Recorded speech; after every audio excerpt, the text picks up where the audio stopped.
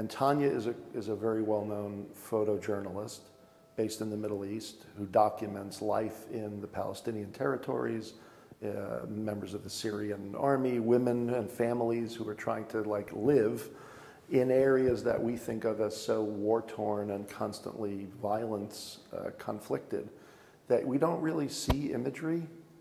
You know, if you and I were going to sit and talk about like what do we know about what's going on in the West Bank, what images come to mind, you know? We don't necessarily think of young women growing up and like where's the imagery of them learning how to be members of a society? Where's the images of young guys trying to grow into maturity and be, you know, active, engaged men in that culture, not just showing pictures of people getting murdered or killed or in hard straits, you know? What does it mean for two women to be practicing yoga in the middle of a biblical landscape? Like, we don't see those images, right?